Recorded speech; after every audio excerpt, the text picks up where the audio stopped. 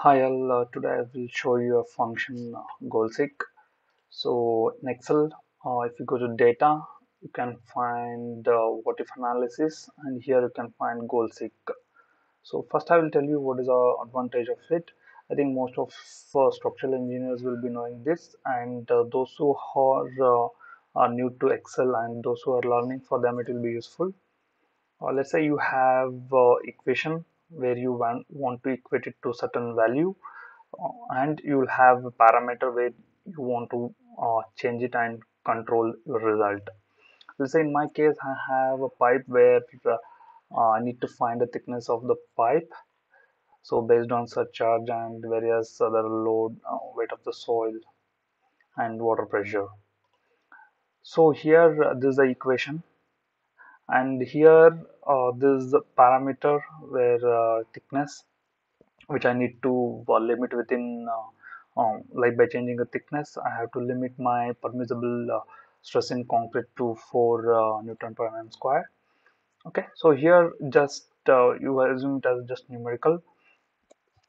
Here this is where I have this is my final equation where I have made it. Okay, and then this, and here I have segregated in a single cell. Okay, so here this is where I have my formula, which I'm highlighting in blue color, and green color is my input. So we have one variable and another one where we have formula. So we'll go to data, and we'll go here what if analysis, goal seek. Here first value is set cell. Set cell is nothing but the cell where we have equation. So you can remember where we have a set E. So this is for equation. You can remember easily. So here select this, and then what value you want to equate it to. So you can type 4. What value you have to change by changing what cell. So I am changing this value. Okay, and then run. So it will start run, and then it will equate to 4. Okay, so let's say here, okay, this is 1. So I'll show you again.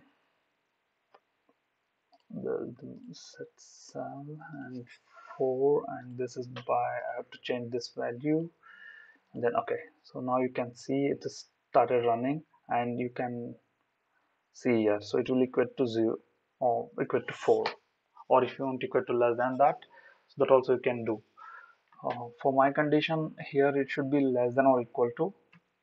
Okay, so for that what I have done, I have developed a small program where let's say if I want to do it, let's say I will just click here, so it goes incrementing from 1 to 1000, and then here it will stop when it reaches less than 4.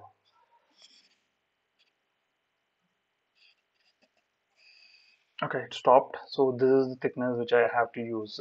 So I will show you the function as well, like program, sorry, program. Yeah, here is the program. So for writing any program, we already know that you have to use sub and then the program name, and so automatically you will have end sub. So let's say if you have sub pro, if you press enter, the end sub will create automatically. Okay, so that is the thing.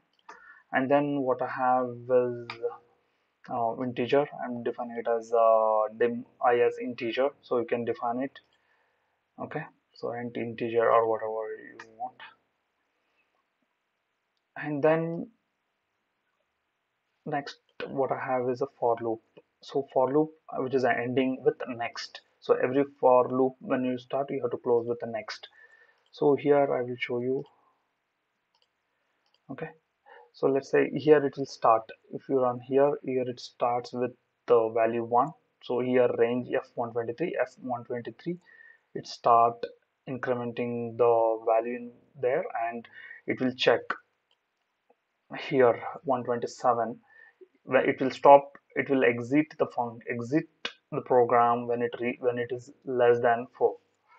So it will keep on increasing. So if you see here, increment 3, 4, 5, similar manner. Okay.